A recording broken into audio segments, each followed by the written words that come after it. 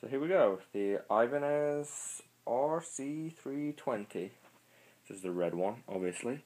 I'm doing this video so I can get a little bit more information out there before I get my demo up, but I think it looks better in real life than it does in the Ibanez pictures. So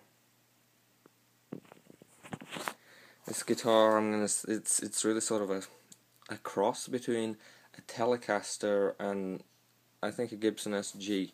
It's flat top, there's no cap, all mahogany body. This is 3-piece, there's no veneer, you can see through to the side where the sections are, so 3 pieces of mahogany, then 2 humbuckers, and single volume and single tone, and a 3-way.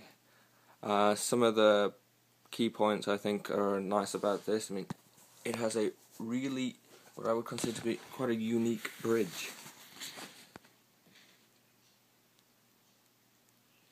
It's sort of tune-o-matic, but it's really chunky and it's sunk into the body there. So I think sort of a unique feature to it. Then it's strung through body like a Telecaster.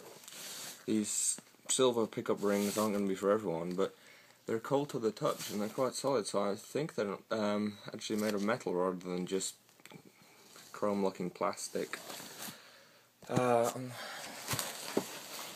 It's got a Fender scale length, maple neck. It's really skinny at the nuts, so a sort of typical Ibanez sort of neck. That's about it. Just have a quick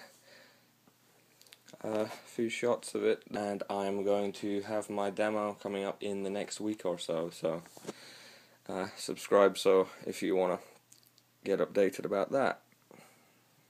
Any questions about this particular guitar while I have it here, I will try and answer for you or photograph anything specifically. But that's about it. Cheers.